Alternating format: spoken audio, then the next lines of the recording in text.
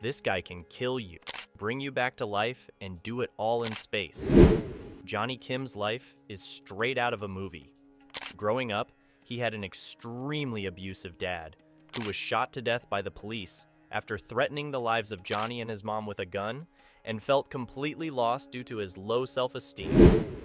At age 16, Johnny joined the Navy so that he could learn how to protect his family and soon pass the hardest training in the world to become an AVCO. But after feeling helpless seeing his friend die at war, he developed the interest to help heal others. So, he went back to college and became a doctor. As if that wasn't enough, Johnny decided to reach for the stars, and by age 35, he became the first Korean-American astronaut. This is a reminder that you should never settle for anything less than your best.